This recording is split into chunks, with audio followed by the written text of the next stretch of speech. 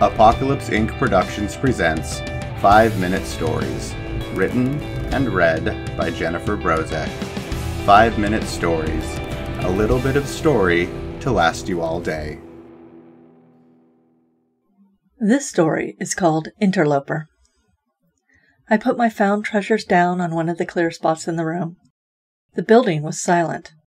Once I would have said it was an eerie silence. Now, silence was the norm, and all sound was suspect. All sound had to be identified for threat rating. Sounds like the quiet footsteps coming down the hallway. I waited and watched the door, ready to respond. The person paused in the doorway, and we surveyed each other. It was my work partner, Rory. I relaxed. Find anything worth keeping? He nodded. I did. I swept the entire 3rd floor. Any trouble? He shook his head. You? I got all of the 1st floor and part of this floor. I didn't see anyone, but I don't think we're alone. Rory paused in the motion of unloading his pockets. Should we move to a more secure location? This is an open thoroughfare. Nah, like I said, I didn't actually see anyone. If they're here, they're more scared of us than we are of them. Or a rat. I watched him as he once again started unloading his haul. It was pretty good stuff. Candy mostly, all wrapped and untampered with. It was a good compliment to my chips and crackers. Yeah, rats aren't afraid of anything. He put his hand to his pocket. You'll never believe this find. He unveiled it with a flourish as he set it on the countertop. Holy shit! Is that a full-size Snickers bar? I was surprised. Yep. I haven't seen one of those in forever. Where the heck did you find it? Rory shrugged. One of the abandoned conference rooms. Sweet. I reached for it, but the room was suddenly flooded with light. Both Rory and I whirled in surprise and stepped back from our most feared enemy.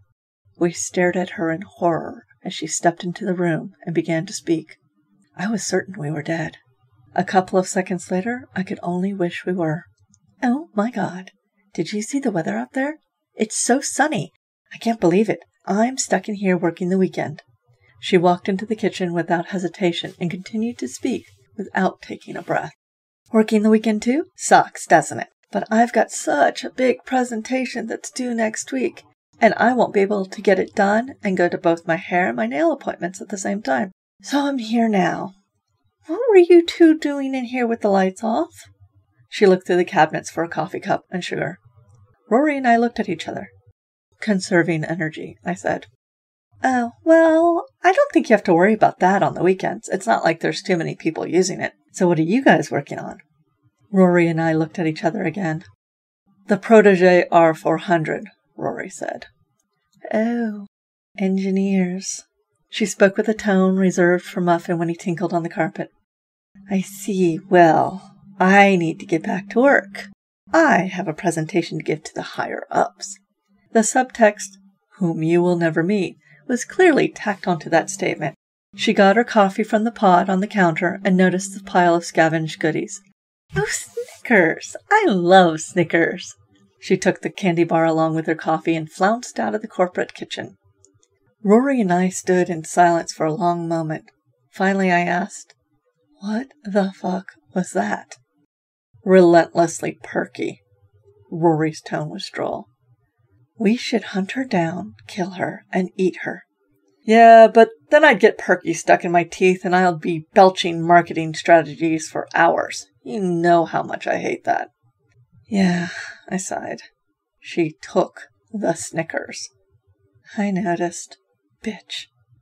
I bought that for you. I looked at him. You didn't find it on the 3rd floor? Nah, it made for a good story, didn't it? Yeah.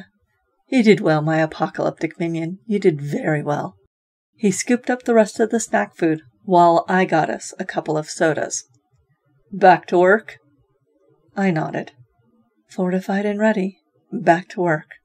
We can play another day.